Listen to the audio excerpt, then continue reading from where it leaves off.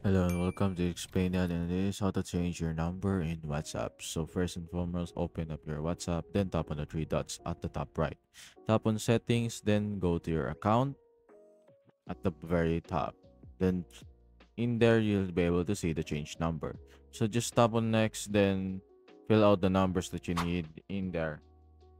It needs to be accessible to you because they will send you an OTP later on when you're done.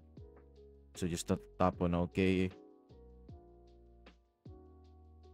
Make sure it's correct. So after that, just tap on next. Then in here, just tap on done. And that should be it.